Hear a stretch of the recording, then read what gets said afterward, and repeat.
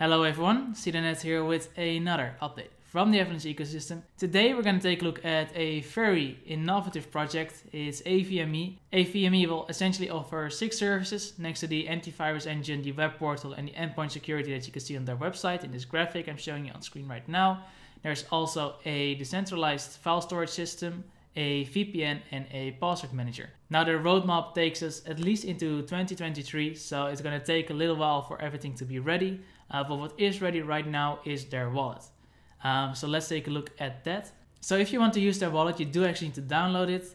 For this video I'm using a virtual sandbox, but as you can see it works on Windows, Apple, Linux, and you can find the source code of it on GitHub. So first thing you'll see when you open your wallet is you need to either create or import one, or you need to load one. I don't have one yet, so I need to create one.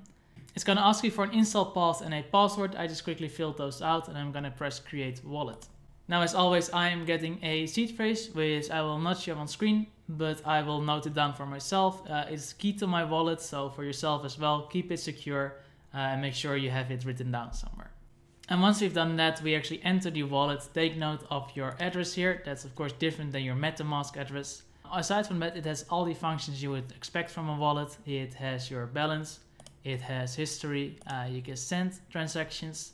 I think the most interesting parts are that it actually does have an exchange function within the wallet. I think it's just connected to Pangolin, but you can swap AVAX for AVME. I do not have any AVAX of course in this wallet, so I cannot do that right now. If you want to earn some AVME, you need to stake your Pangolin liquidity tokens for the AVAX AVME pool. You can do so from in this wallet as long as you have enough of either token available. If you just put in the amount of AVAX you want to add, it will automatically complete the amount of AVME, or the other way around, it also works. And this should get you some Pangolin PGL tokens for this pool. Then if you want to earn some AVME, you just go to staking and you press max amount, and that should get you started earning some AVME. So guys, that's it for now. I think later this year we might still see a alpha version of the portal where you can upload a file and that they'll check for viruses as like the first start to the actual antivirus solution. But for now, I think this is all you can do. Start earning some AVME and hopefully have it ready by the time that the antivirus solution fully rolls around. But from my side, thank you so much for watching. Hope to see you in the next one, and goodbye.